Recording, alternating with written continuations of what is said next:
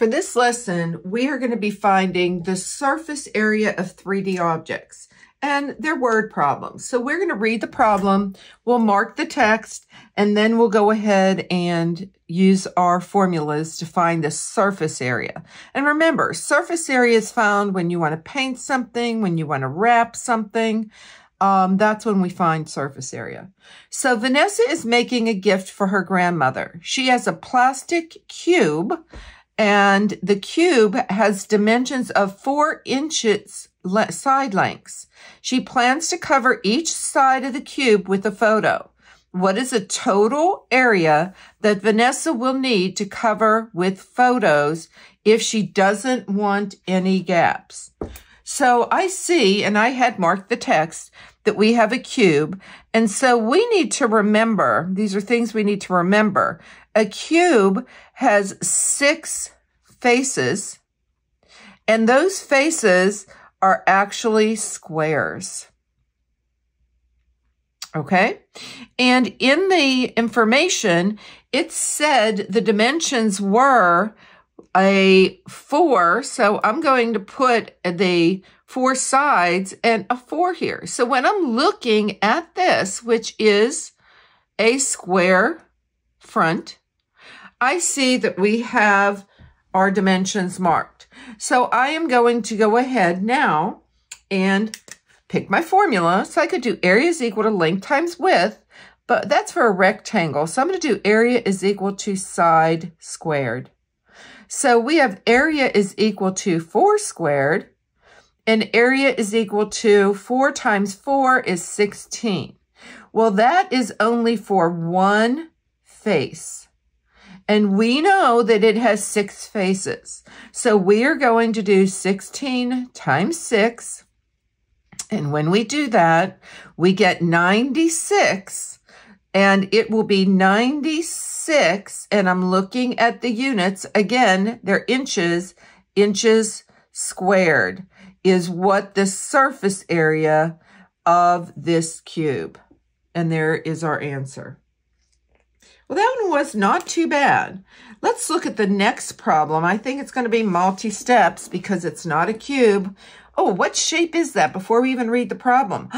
It's a triangular prism because I see it has a top and it has a bottom, those 2 bases that are both triangles. So let's read the problem together and then we'll mark the text.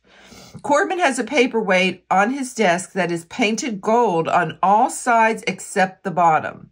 The shape of the paperweight is shown below. What is the area of the paperweight that is covered in paint? So again, he has a paperweight and it's painted on all sides except, and this is really important, the bottom. Okay, so that means we are not going to count the triangle base on the bottom. When we use the formula for a triangle, we only need one of them. So let's start off with that, with the base. And you know what I like to do? I'm going to separate my work. Here's my brain waves. We're done with this first problem. We're headed and thinking about the second problem. Okay, so we have... And as I'm looking at this problem before we get started, you know, I see that we have rectangles. So this shape is made up of, and let's actually write that down. So we have a triangle basis, and there's 2 of them. But remember, we're only going to do one. And then it has, I'm seeing rectangle sides. And so it is 3 rectangles. So we're going to need the triangle formula and we're going to need the rectangle formula. And I want to mark this picture because sometimes it's hard to see once we get started. So if this side is a 6, we know that the opposite side would also be a 6. If this side of this triangle is a 5, we know this bottom part that actually starts from here to here, this is a 5 also. And if it's 3 tall, we do know that this would be 3 as far as the height of it. And even in the back here, because that represents the height right here, that would be 3. All right, so now I think that's going to help us whenever we need to do our formulas. Let's start off with our triangle. So for the triangle, I know the formula. And remember, even though there's 2 up there, we only need 1 base because the bottom will not be painted. So area is equal to 1/2 base times height. So area is equal to 1/2. For the triangle, see, we marked that 6, so now it's easy. It's 1/2 of 6. And the height of the triangle is where it hits at 90 degrees is a 4. So now 1/2 of 6 is 3.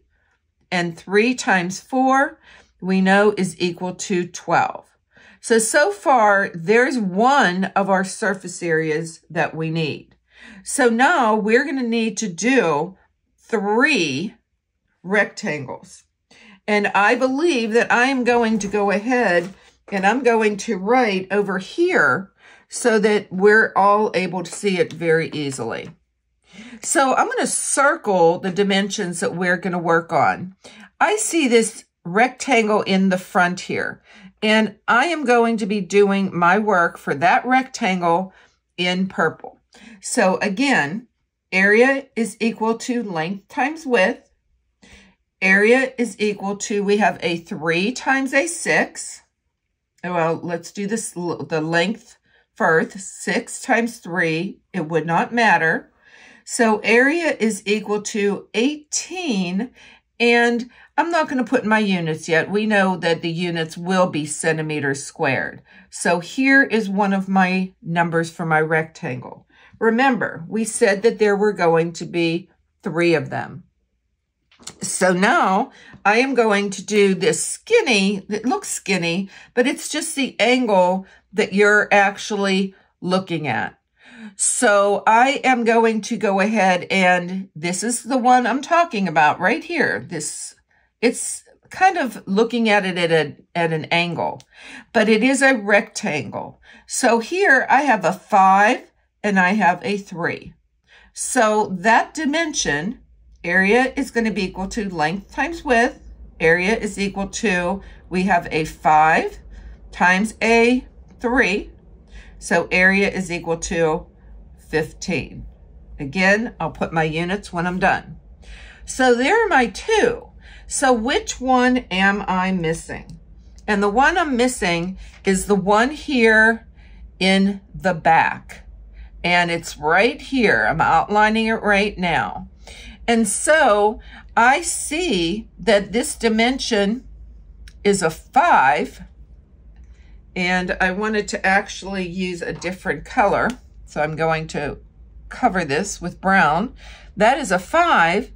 And it does stand 3 tall. And notice we used this dimension before, so I'm going to put a box around it so you can see we're actually going to use it again. So for my final one, area is equal to length times width. Area is equal to the 5 times 3. Area is equal to 15. So we actually had 2 rectangles that were the same. It was pretty hard to tell from the picture, but we just proved it. So to make sure that we have absolutely everything that we need to, except for the bottom, I see I have 1 base. That's what was needed. And I have 1, 2, and 3 rectangles.